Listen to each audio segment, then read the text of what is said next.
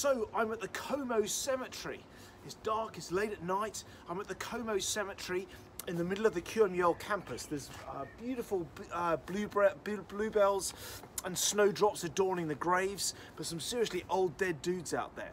Anyway, we're talking about that tibial plateau.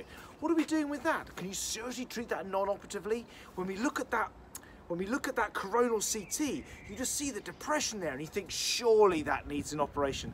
That is articular incongruity, right? Because we're so geared into articular surfaces needing a perfect reduction. And I'll level with you, I'll be honest, that particular case did get ORIF. It did get fixed, it got a lateral plate, they knocked the joint up and they fixed it. The reason I chose it though was because you can potentially treat that non-operatively. As Alex was explaining, tibial plateau fractures are forgiving in terms of going on to develop arthritis. Even operatively fixed ones, where you fix it and it's often not perfect, they still have much less than a 10%, like even less than 7% long-term arthritis risk of going on to need knee replacements. So tibial plateau does not generally go into arthritis. The problem you get is valgus instability. So they need, what do they need? Remember, it was alignment and stability.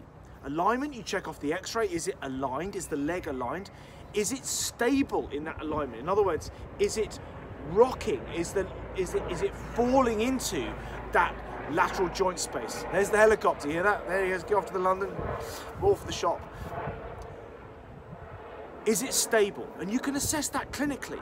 You could put some local anaesthetic in, but actually sometimes you can just do it by the bedside. And you take the leg out of the brace, create the leg in your arms and just apply valgus force. And either it has an end point, it may be a soft end point, but an end point, in which case that could be treated in a hinged knee brace, or it really doesn't have an end point and it keeps flopping out into valgus, in which case that is unstable and that's never going to do.